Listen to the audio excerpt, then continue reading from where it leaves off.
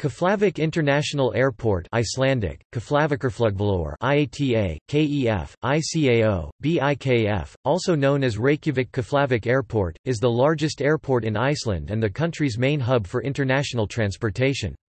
The airport is 1.7 nautical miles (3.1 kilometers, 2.0 miles) west of Keflavík and 50 kilometers (31 miles) southwest of Reykjavik. The airport has 3 runways, 2 of which are in use, and the airport area is about 25 square kilometers (9.7 square miles). Most international journeys to or from Iceland pass through this airport. The main carriers at Keflavík are Icelandair and WOW Air, each of which has the airport as its main hub. The airport is almost exclusively used for international flights. Most domestic flights use Reykjavik Airport, which lies 3 kilometers (1.9 miles) from Reykjavik's city center, although seasonal flights from Akureyri fly to Keflavík. Keflavík Airport is operated by Isavia, a government enterprise.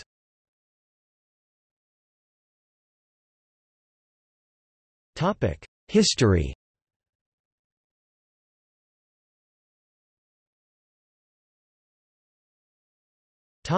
Early years.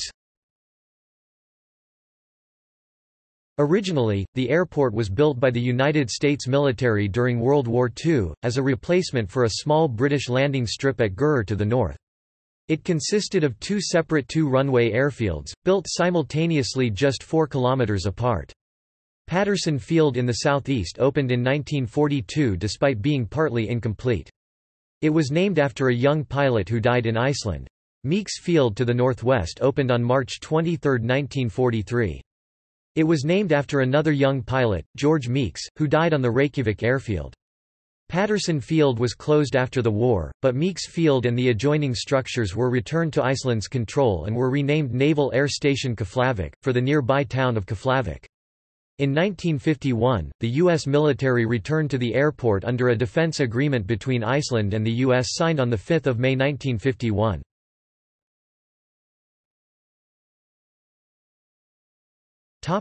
Development since the 1950s.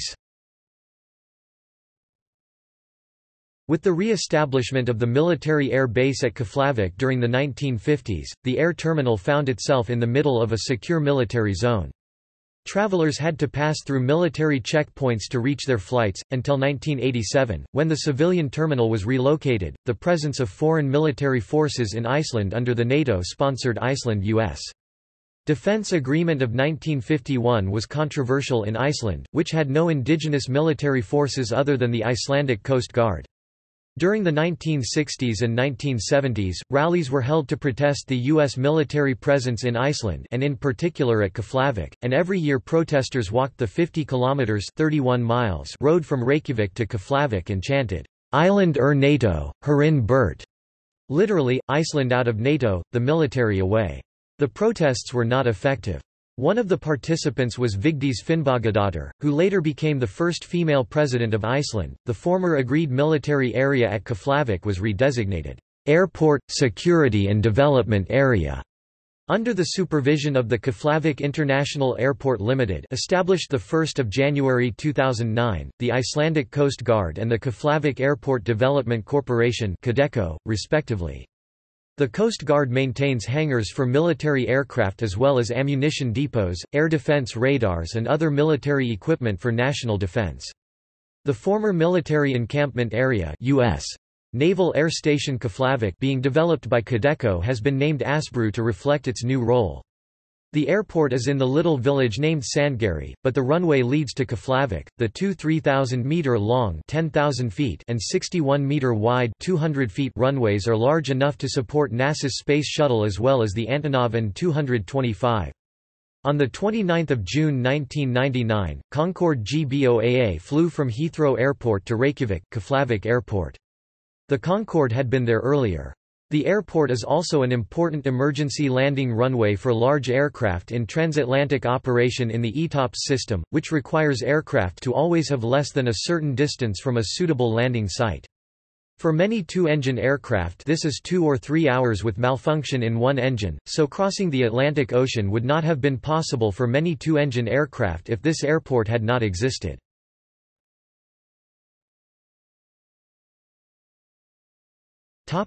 Facilities.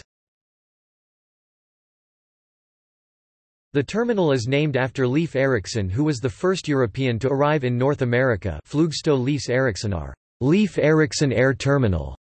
It was opened in April 1987 and separated the airport's civil traffic from the military base.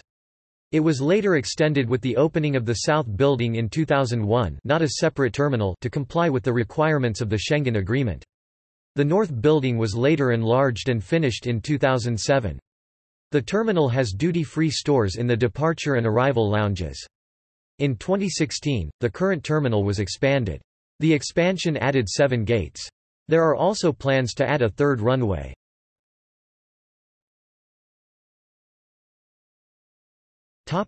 Airlines and destinations.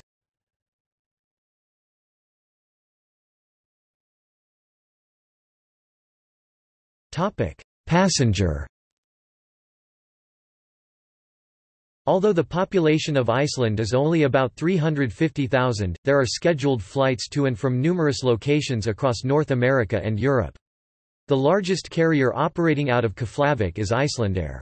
On 23 October 2012, WOW Air acquired Iceland Express, making it the second largest Icelandic carrier and the second largest at Keflavík.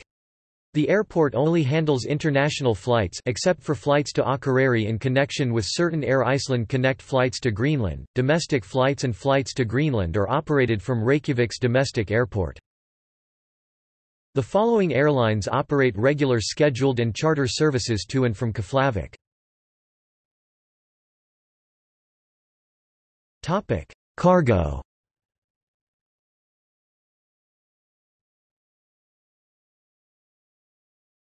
Topic: Statistics.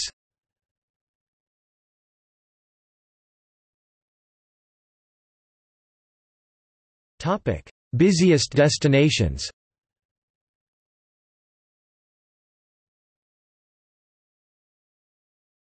Topic: Passenger numbers.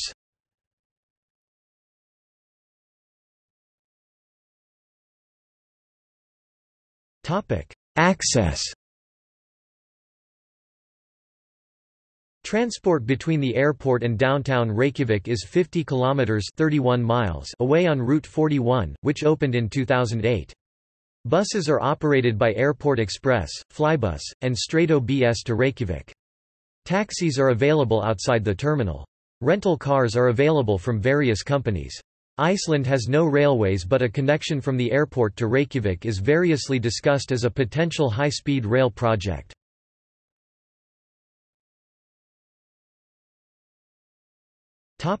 Accidents and incidents.